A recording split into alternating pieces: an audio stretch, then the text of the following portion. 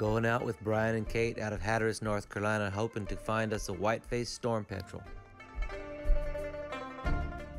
We had some friends from Tennessee with us on the boat.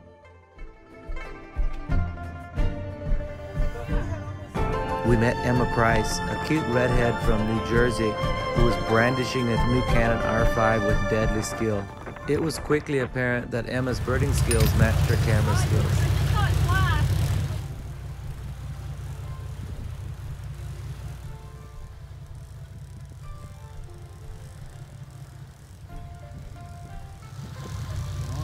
Cool looking fish.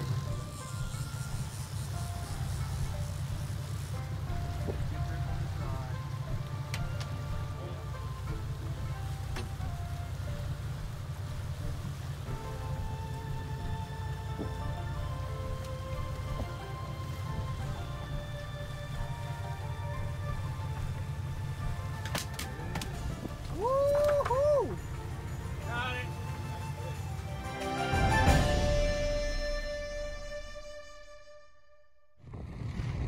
White-tailed tropic bird.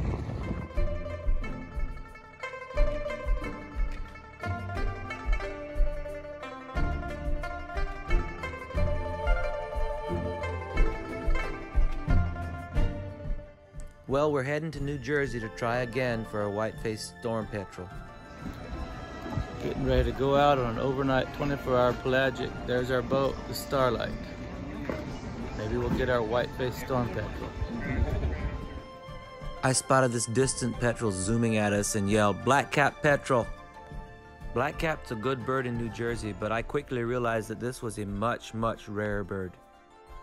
One of the rarest seabirds in the world and once believed to be extinct, the Bermuda Petrel. It took a bit to convince the New Jersey folks that it was real, a first state record for New Jersey. White-faced Storm-Petrel with everybody. Right there. Oh, baby.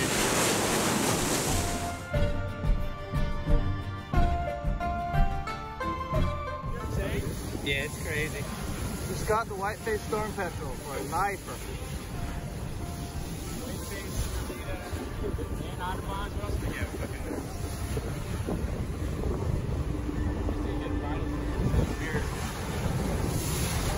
Still can't believe we got a Bermuda Petrel and now a white-faced Storm-Petrel. So incredible, amazing. When we're not seeing all these cool birds and breaking records, we're back home making money to pay for it all. Alan found a Curlew Sandpiper out here at the Duck River Flats here in Tennessee a couple days ago.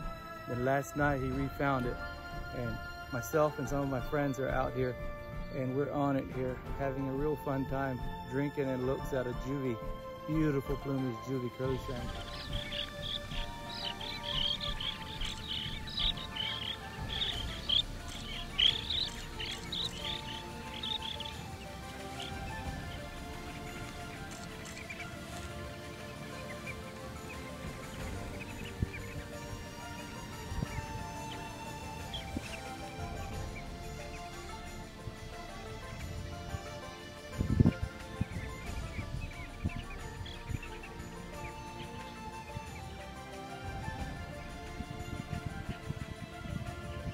He's getting oil from his oil knob and oiling his feathers.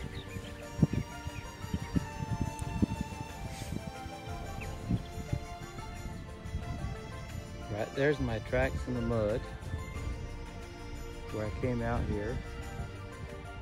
And just over here in this flock of shorebirds is a Curlew Sandpiper.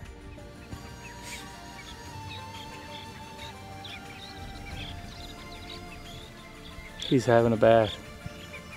So he is. I could use one of those right now.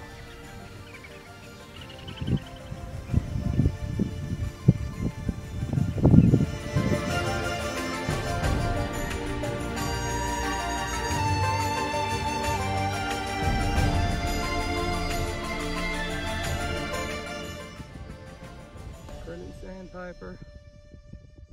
Alan, who found it, leaving.